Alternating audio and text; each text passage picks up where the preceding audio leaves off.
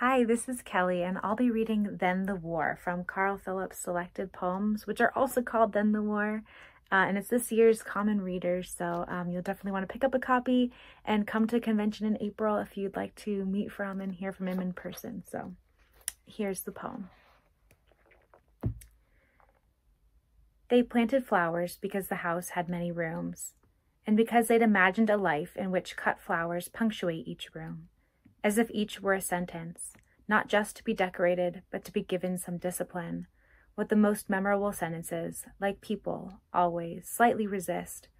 Spit of the land, rags of cloud rack, meanwhile, hawk's nest, winter's nest, stamina as a form of faith, little cove that life equals, what they meant, I think, by what they called the soul. Twilight taking hold, deep in the marshweed, in the pachysandra, where the wind can't reach. Then the war, then the field and the mounted police, parading their proud-looking horses across it. Then the next morning's fog, groundsmen barely visible inside it, shadow-like, shade-like, grooming the field to immaculateness.